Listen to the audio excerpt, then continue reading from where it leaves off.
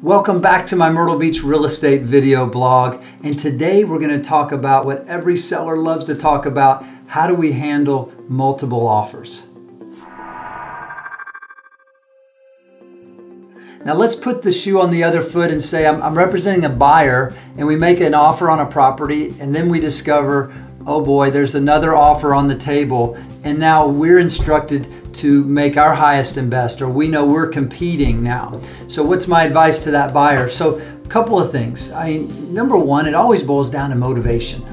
If this home is absolutely perfect for you and your family, and we've looked for weeks and haven't found the right property, I'm going to coach them to how to compete and win. You want to improve the terms. You want to try to tighten up any inspections or closing dates. If you can put more down, obviously we've already presented a pre-qualification letter, but you want to even pay a little bit more, yes, a little bit more than you wanted to pay if you know this is a home that you're going to be in for a while.